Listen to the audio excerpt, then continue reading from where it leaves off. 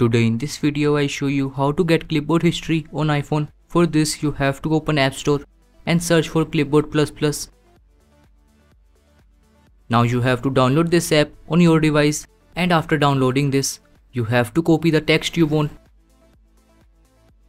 Now for getting your clipboard history, you can open this clipboard app and save this copy text in it for making a history of copy texts.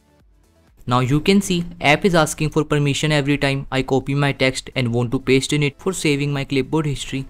If you don't want this app to ask permission every time for pasting text, then you can open Settings app and scroll down to find Clipboard++.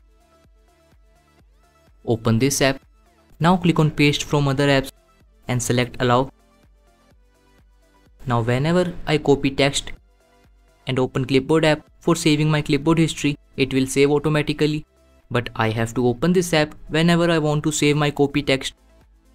And if I copy my text and do not open this app for saving my text and copy another text, then this clipboard app will save my another copy text and don't save my first copy text. So if you want to make your clipboard history, then first you have to open this app for saving your important copy text, and after saving important copy text, you can copy any other text and paste or save in this for making your clipboard history. And if you want to copy any text from this clipboard app, then you can just click on the text you want to use and easily copy paste anywhere like this. So this is how you can get clipboard history on iPhone. Thank you for watching this video.